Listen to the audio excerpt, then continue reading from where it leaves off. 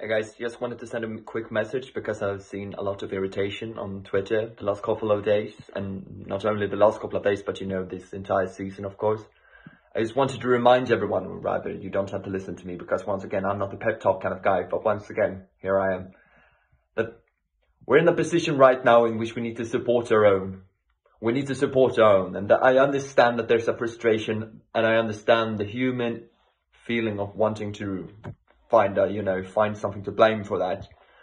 But I've just seen a lot of people blame individual players like Weindal, like Bergwijn, like Bassi, like Sanchez for performances that are more to do with the structure and the teamwork rather than their own individual qualities.